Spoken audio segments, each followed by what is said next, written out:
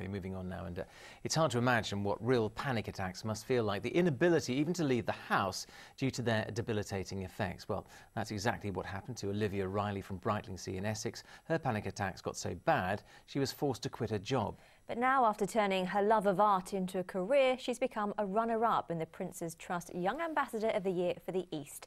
I went along to meet her. And it's all gone in nicely. Lovely. Yeah. Thank you very much. No yes. problem. Great. Olivia Riley admits she's come a long way in the past 4 years. A conversation with someone she didn't know would have been out of the question back then.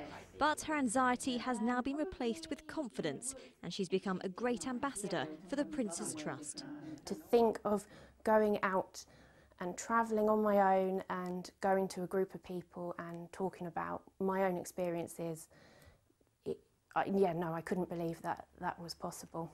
4 years ago, panic attacks forced Olivia to quit her job as a school learning assistant.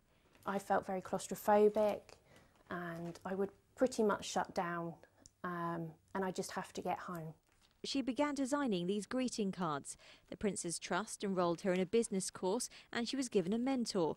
Now it's not just the shop she runs in Brightlingsea where she's selling them. I sell to a few places across the country, also in sort of the Isle of Wight, Guernsey, Jersey. So I'm very lucky I've managed to get my artwork out into various different places. As an ambassador for the Prince's Trust, Olivia fundraises and shares her story.